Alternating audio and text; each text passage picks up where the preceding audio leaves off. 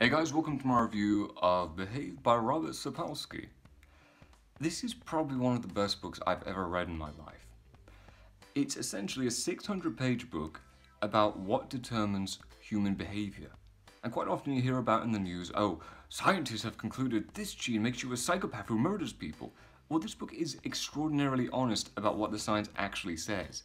It is true there are certain variants of a gene which in certain environments can make someone slightly more likely to turn into a raging psychopath, but it's a very, very small minority of people, and it's also communicates the limits of science. This is a great book to read for immunizing yourself against headlines that sort of, how do I put this, appropriate science and try and misuse it. It also talks a lot about, well, testosterone and male aggression. An interesting thing here, one of my favorite facts is, testosterone doesn't make men more aggressive in and of itself. What it does is make males more aware of status. If they're in a neighborhood where you gotta be tough and beating someone up is a good way of showing what a man you are, then yeah, it makes them more aggressive. If they're in a community where being manly or being of high value is being charitable, they become more charitable. And it's the same thing with alcohol. It doesn't make people more aggressive, it just sort of removes people's inhibitions. So if someone wants to be, yes, they will be, because they feel they've got an excuse. And what I love about this book, it doesn't sugarcoat it, but it also doesn't nihilize it. And quite often what you find in articles is they try and make it the most controversial, maybe even slightly upsetting, to get you thinking about it and reading and trying to get to the end to find any slither of good news about it. What this does, it doesn't hide the problem, it just communicates the reality. And quite often the reality is, we suspect this data suggests this. There is very little absolute, this is completely what this means. This guy is crazy.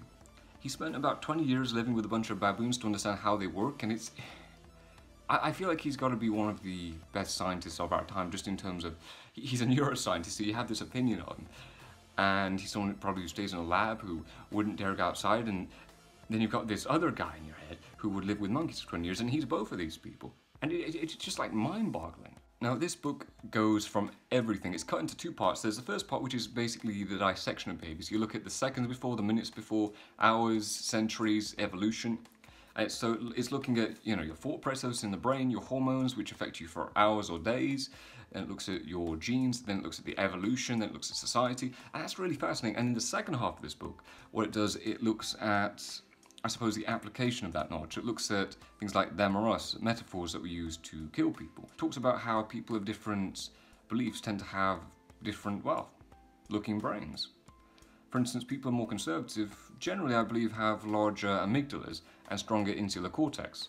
So when they see someone from another group, there is a certain, there's a stronger impulse that this is bad.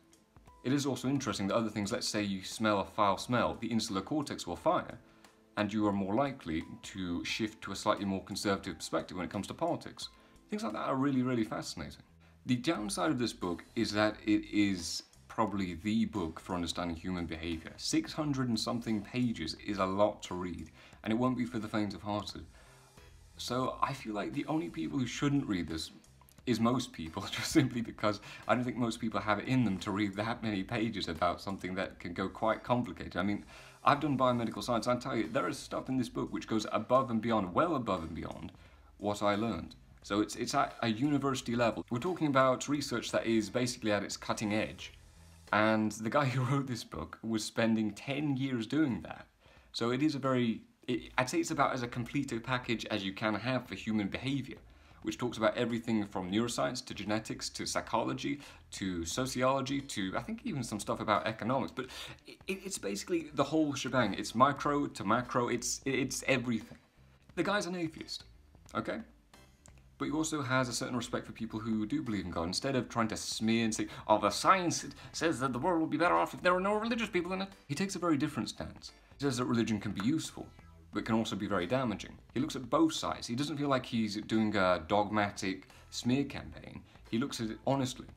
For instance, when it comes to dealing with people in a community, religion can be pretty good. People tend to be more fair. Something about having a punitive God who'll punish you if you do wrong, that can be very helpful. And generally there is a statistic that says that people who are religious are less likely to use illegal drugs. There is also a fact that there is a great xenophobia of outsiders. And you find that in people in general, that when you have a group of people oxytocin levels are generally higher because they feel a sense of community. That's what oxytocin is. It's not really a love hormone, it's a belonging hormone. And you find that people are generally more sort of them or us, arguably even more racist, when they have higher rates of oxytocin. So I'll give you an example. Let's say you've got a boat exercise and you've got to throw one person overboard so the boat doesn't drown, doesn't sink. If you rotate the jobs people have and the races, you find that higher rates of oxytocin correlate relatively strongly with increased xenophobia or racism. That's what I love, because he takes something like testosterone, which in the media is often seen as this terrible thing, when masculinity is seen as this thing that in itself is almost toxic and we need less of it. And he also takes something that is often seen as fairly cuddly and nice, like oxytocin, and incriminates it. Now, he doesn't say either are fully good or fully bad. It's all about the context it's deployed in. And I love that. Now, if you are someone who is probably more academic, who has an interest in understanding human behavior, this book is the perfect one for you. I would say it's a mix between Sapiens and Thinking Fast and Slow. It's like a merger of those two, the perfect combination of both. I've reviewed both of those. You can find a link to those in the eye in the corner. But I think this is a better book, but the downside is it's longer and it's chock full of information. He doesn't cut any corners, which is something I admire. Truth is often complicated, and that's just what this book is. One final recommendation for this book. What I tend to find is when I have a non-fiction book, I write notes on it because I find that otherwise, if it's complex information, I'm going to forget it in about a day. So if I have notes, I can very quickly condense the 700-page book that it is to 12 pages of a Word document, which means I can come back to it and relearn the information if I need to, and by making notes, it helps it stick more. So that's something I recommend if you read this book. Okay guys, so I hope you have a great day, and please, if you've read this book or read any more of his other books, feel free to tell me what you think of him in the comments section, and I'll see you next time. Oh, and tell me, are there any other books that you think I should read? Okay guys, I hope you have a great day. Hey guys, if you want to subscribe, remember to click the bell. This will notify you when I put a new video up so you can catch it as soon as it comes out. And if you like my videos, maybe you leave a like, tell me what you thought in the comments section. I want to hear your opinion. Tell me what you think. Okay guys, I hope you have a great day.